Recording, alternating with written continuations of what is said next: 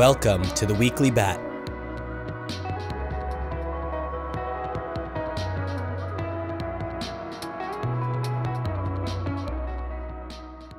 Welcome to the Weekly Bat, episode 78.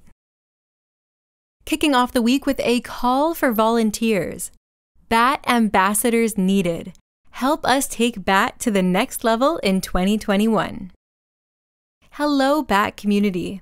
We will soon be relaunching our Bat Ambassadors program, which is formerly known as the Bat Regional Leaders Program, which is focused on building a strong team of representatives from around the world who will help establish and grow communities of Bat fans in their regions. If you know that Bat and Brave is the next big thing and you think you can help take it to the next level, then we want you to join us. Link to the application form is in the Weekly Bat blog post. Do not miss it. Up next, Brendan Eich, Bat CEO, was recently on the Lex Fridman podcast, episode 160. JavaScript, Firefox, Mozilla, and Brave.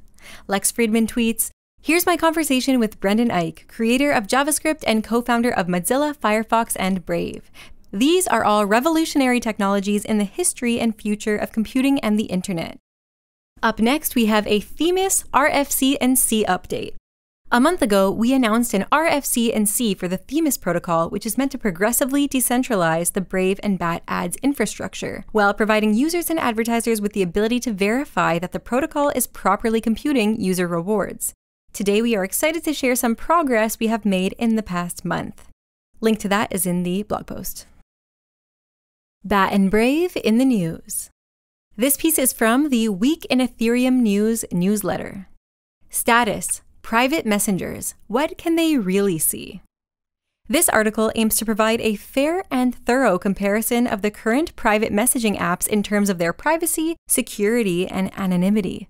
However, it must be abundantly clear that this post is written by Status, one of the above messengers. We strongly encourage you to verify our sources, do your own due diligence, and correct us if we are wrong.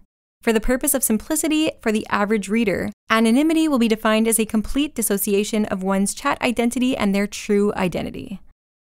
That's a wrap for this week. If you're interested in reading the full stories whose headlines we cover in the podcast, be sure to check out the Weekly Bat blog post, which is linked in the description box beneath the YouTube video, or if you are listening on a podcast player, be sure to check the show notes.